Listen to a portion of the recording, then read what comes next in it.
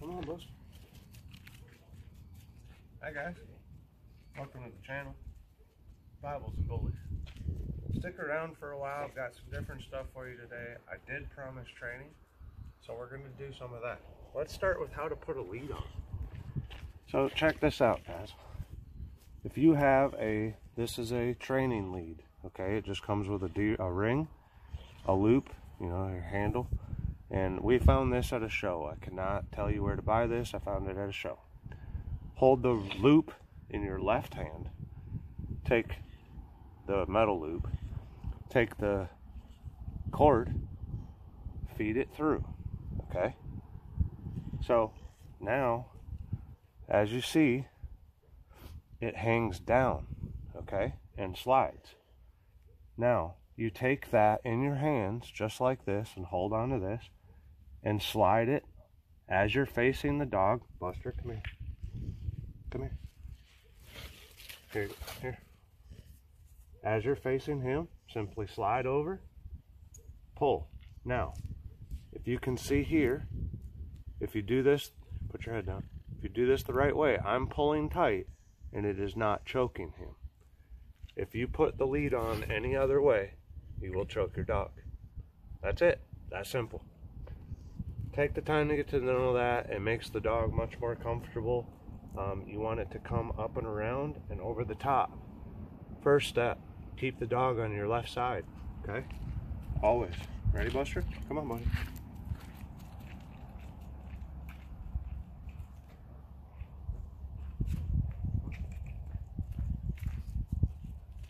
And here, let's bring him out here.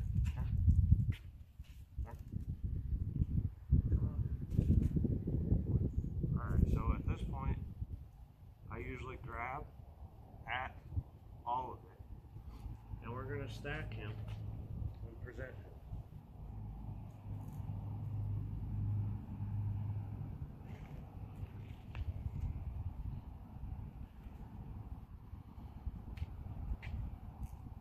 Welcome to Bibles and Bullies. This is Champion Buster. I'm going to show you, now that you got a chance to see on a vetted dog, let's go get a puppy. Come on, buddy. Well, welcome to the channel, Bibles and Bullies, with a touch of corgi. What's up, group? And husky. Oh, Mika. Mika is going to be going to the groomer this weekend. We're taking her to Michelle Green. She's an awesome groomer.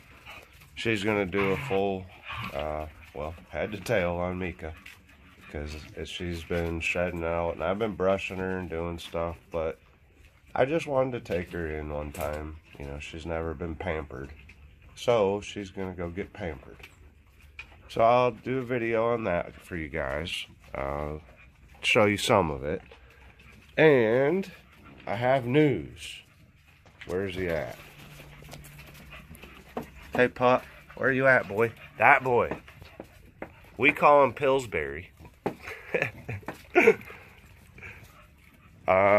He has his new home. That little dude is going to be going to live in Virginia. Come on, Pops. Come on, babies. Alright, so I told his new owner I would set up my camera today and do some leash training. So you guys stick around. I promise you, I'm about to get leashes out and start working with some puppies. I'll work with little Mr. Pillsbury, and we'll see who after that.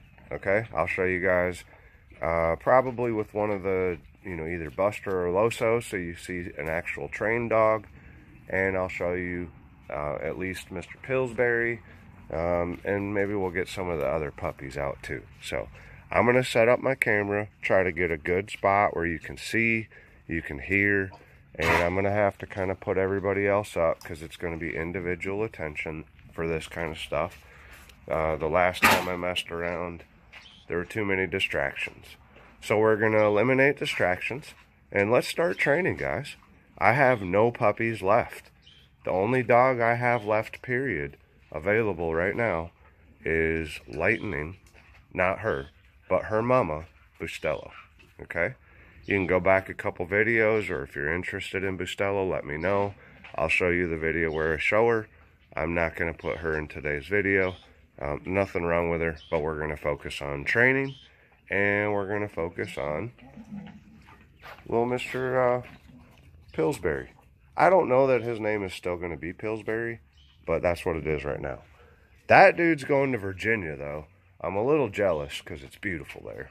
So I will show you guys the ride. I'm going to leave Sunday night.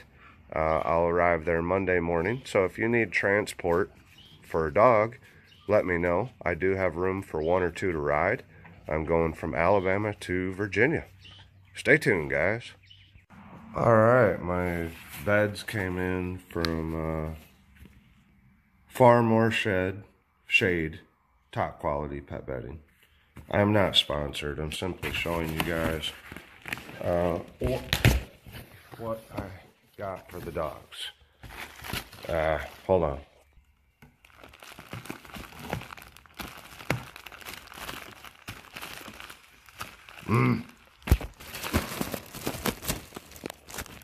Okay.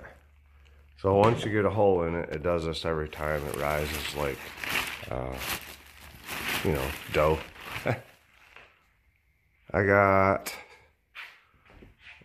these are charcoal ones. So, let's see. Well, this kind of needs one.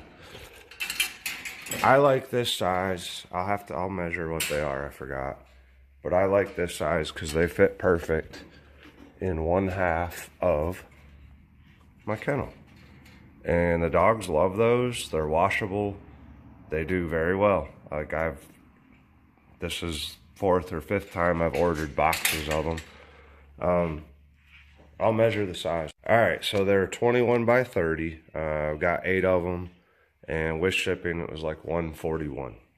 So not terrible. They do hold up pretty well unless your dogs are chewers. You know, but I rotate through dogs a lot of times, not always, but sometimes I'm able to give these away with puppies if I have new ones and so on. So I try to keep a rotation going of beds, but yeah, they work good. FMSpets.com. Well, I lied. I said I wasn't going to show you Boo, but there's Boo. So I got them all stacked up for now. I'm about to give all my adults the new beds. And yeah, so on the site, guys, there's different colors, different sizes. Like Loso, it's a mess, but he's got a big one here. Like this is actually a lot bigger than the others, okay? Like it's the full kennel size.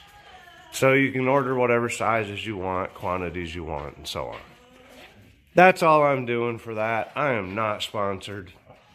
Tell them I sent you over. Well, Boo let me know we had a special delivery, and my cabinet came in.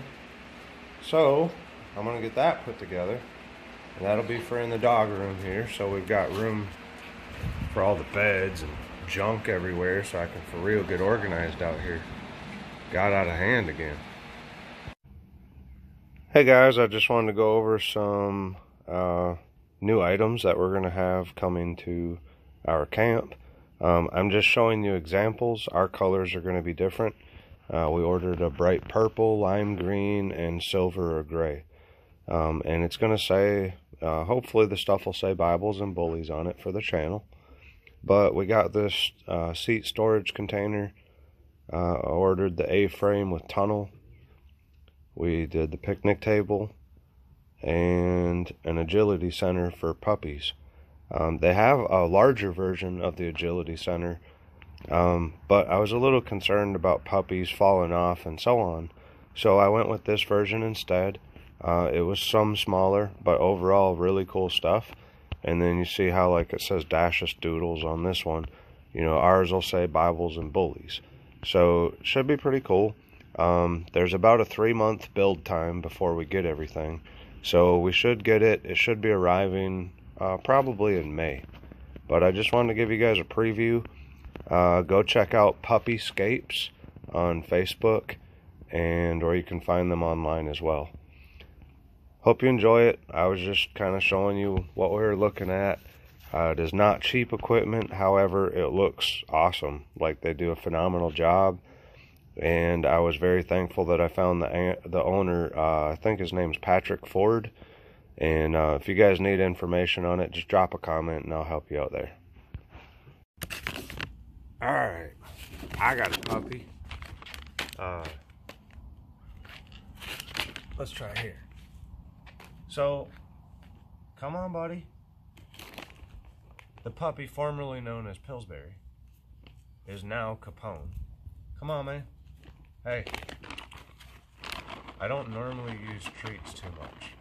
However, he was sleeping, so I gave him 2.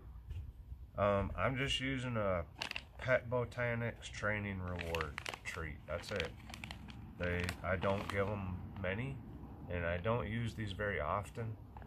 I'm gonna just put a few in my pocket so I can get his attention here and there. But I like to normally train without treats, because if the dog won't perform for you without it, you know, that becomes a problem a lot of the time. So hold on, let me get him. Today's first time he's ever had one on.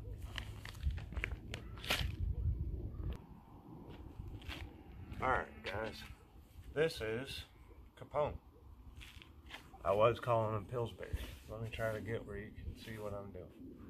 Okay, so this is this little buddy's first time. I've got a special treat for him. And I wanted to explain something to you guys. You know, this is Bibles and Bullies. So I teach about God too. So let's talk about God for a second. Because this is training, right? Whether it be our dogs or us. Well, Moses turned a staff into a serpent, right? Well, guess what? This is my staff that I've turned into essentially a serpent, and I lead my flock this way. These are the things that I try to teach you, okay? I was talking to Mr. Capone's owner, Dwight, the other evening, and you know, that was something that we discussed for a little bit. Now look at this thing. He's never had a. You're awesome, sir. You got a good boy, man. Like, he's real chill. I don't even have to stack him. He's already stacked. Here. So what I would be doing, I'm gonna try to walk him in a minute. But you know, this kind of thing, just put your dog on the leash, handle him. You know, give him rewards. Good boy. Keep him happy. He's a puppy. I'm gonna get Van out in a little bit. He's been on a leash a few times. He's still, so maybe a couple treats will help him today, just to help his spirit, you know, you understand? But what I was telling Dwight was, when you have a pack or a flock, then you understand why, you know, God's word uses shepherds so much to teach.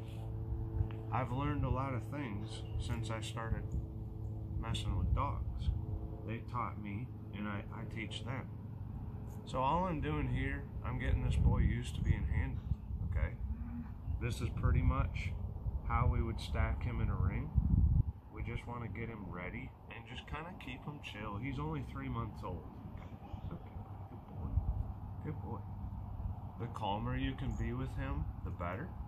You want to hold him in different positions. Touch everything from his bite. You know, you cannot have your puppy or dog bite a judge. That is a big no-no.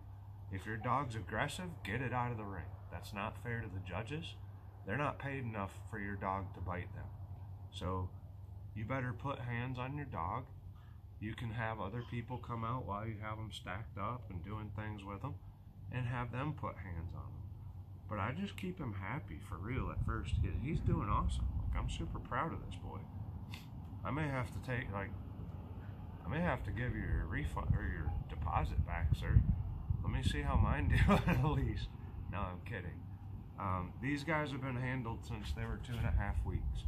And the whole litter, guys, everyone that got one of these pups, they are special. Like, we lost the mom, we lost Miss Doe, but we love her. I never showed her, but I believe she would have done really well. She was a super happy girl. So it sucks she's not here, but like I told Dwight, we're thankful we have the babies. And he's, he really liked their story too. So yeah, it is what it is. Life throws us problems, guys. That's why I tell you, I'll show you the good, the bad, the ugly. I'm not going to show you things that are vulgar, because I try to teach children. Sometimes my mouth is a problem. However, I deal with shit all day. So if a couple of cuss words offend you, this world is going to tear you apart. It's time for the men to stand up and do a good job. Take your staff and follow me. Isn't that what Christ said? Come on. Come on, Pop. Come on, buddy. Here, you want a treat? Come on, follow me. Come on. Come on, buddy. Sometimes you gotta give a little tug. Sometimes he's gonna fight you a little bit, but it's okay. Come on, buddy. Come on, buddy. No, come on. You're okay, man. Good boy. Come on. Come on. Let's go. Come on. Good boy. The biggest thing right now, guys, he might fight this for a little bit. He's a baby. He's new. First time he's ever had this. Come on. Come on, come on, let's go, Bo. Nope. Come on, Bo. Come on. Come on, buddy. Oh, I know. You're not the first one. He's not being choked. Don't worry. You saw at the beginning of the video. And don't let, now some puppies will like roll around. Be careful. Sometimes it's easier to put a collar on the puppy first and let it run around with the collar on, okay? And then put a leash on that. A lot of times that's easier than these type of a chain, okay? I normally train with these because these are one of the best chains, period, in my opinion, for the show ring, because they're not cumbersome. They don't get in the way. Man, I've had this for years already, and it still does awesome. Like, this thing's been Buster's main. This was Buster's main lead when he championed at 7 months old. He's like 2.5 now, so this is 2 years old. Been through a lot of dog training, okay?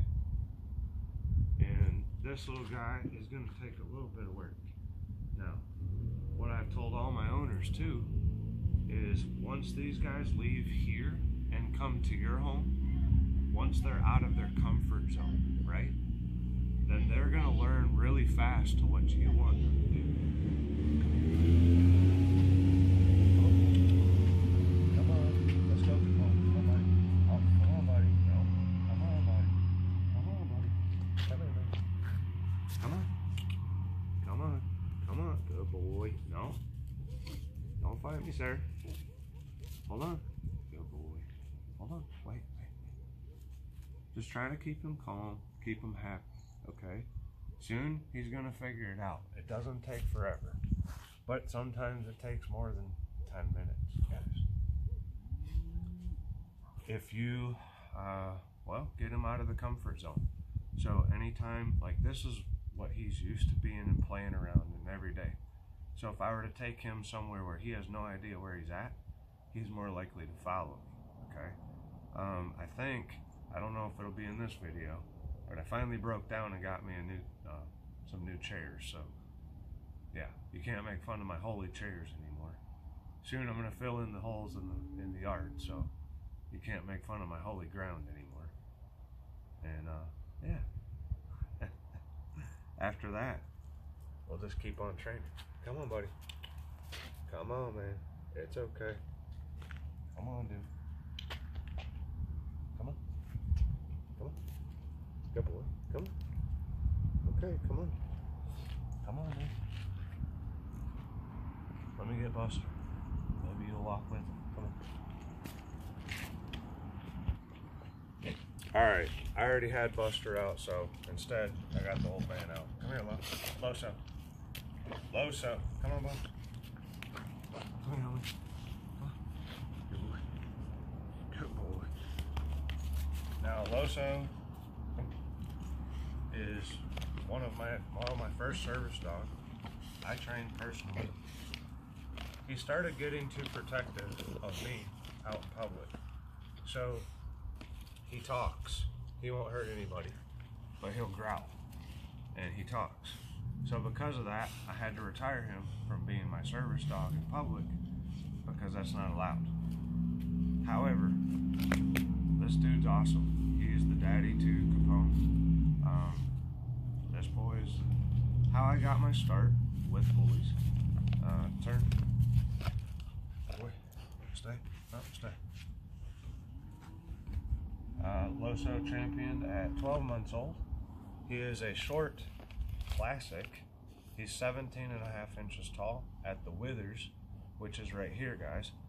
You stack your dog up like this, straight. Capone's hitting the camera. And then the judge would measure at this point right here, okay?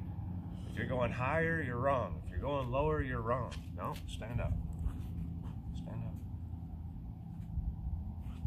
But you have to stack him up, or her, in order to figure out what class your dog is, okay?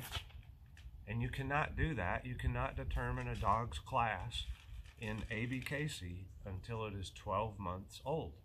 Anything younger than that is a puppy, okay? You're not to breed a dog before 12 months old. It's a puppy. Male limit is 12 months and over. The female limit is 18 months and over. That is in the ABKC Code of Ethics, which is something we try to adhere to at all times. It's for the best interest of the dog, the puppy, and everything, okay? So this is Champion Loso. He will be 5 this May. When all the equipment that I showed you gets here, this dude will be one of the ones running, jumping, and playing on it because he's one of my most agile American bullies I have. Champion Loso has been an awesome boy for me. He's done a lot for me, and he's not going to be an open stud for much longer. I'm only going to allow him to breed for about probably another year, and then he's going to officially retire fully. So yeah, if you're interested, let me know. I'm not here to sell you stud fees and puppies and all that. We're here to train today. I hope today's video has been of a little value. Come here, buddy. Come here, man. Come on, pup. You're not gonna do it? All right, sir. With work, you can have your dog, that pup, any dog, do almost anything you want to, okay? Especially American bullies, guys. They are gonna bond to you. Like, this is my dude. He'll never go anywhere. He knows that. Like, he's my homie. There's certain ones that I have that commitment with. Others, you know, yes, possibly over time. However, I do operate a breeding program as well. So that means I can't hold all dogs. That's why we have to retire and find homes for most. Some will stay with me forever, though. This boy was the first, and he's been pretty awesome.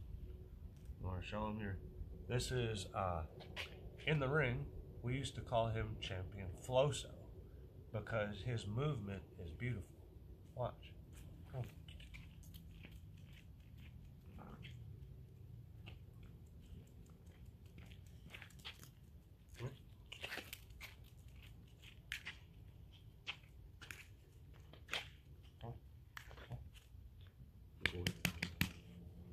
I'm telling you, with work,